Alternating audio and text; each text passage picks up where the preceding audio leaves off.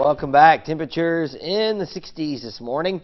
68 in Lafayette, 69 in New Iberia. Live Doppler 10 shows storms working eastward across the region. It will be a slow process, but these storms will be working through here in the next few hours, and the rain chances will be wrapping up. We may keep the clouds in the forecast, though. Notice clouds still lingering across Texas, but hopefully we see some sunshine later on today. And if we do, it'll push temperatures somewhere into the mid-70s. If we don't see the sunshine, we could hover somewhere in the lower 70s. 75 your high, though. Storms early today. A southwest to westerly wind later in the day at about 8 to 16 miles per hour. 7-day forecast has nice weather for tomorrow and for Halloween, but another rain chance comes in on Tuesday. Back over to you, Renee.